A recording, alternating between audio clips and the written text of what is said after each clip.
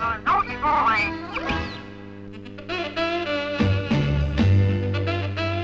At Caxton Hall, Robin Gibb of the Bee Gees marries the girl he saved from disaster.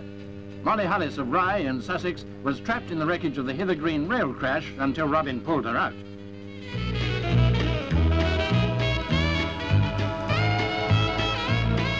At St Paul's Church in Salisbury, another pop star, Amey, marries Suzanne Fryer from Winsford in Cheshire.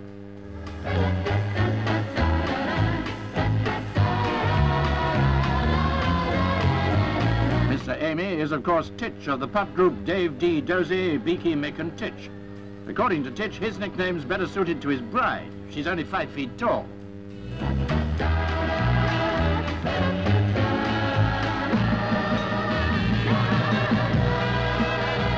In the line-up here, Mick and Dave with the happy couple. After only a 3-day honeymoon, Tich was due to start rehearsals for pantomime. There's no business like show business.